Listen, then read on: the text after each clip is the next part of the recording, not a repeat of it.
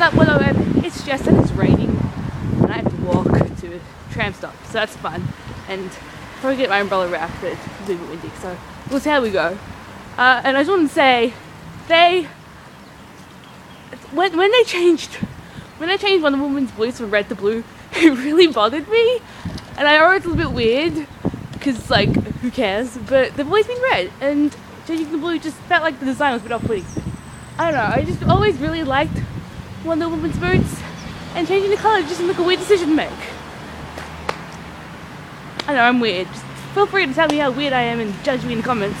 Or agree with me, maybe, if you think Wonder Woman's boots should be red, not blue. And I'm gonna get an umbrella because it's pouring. Anyway, until next time, bye!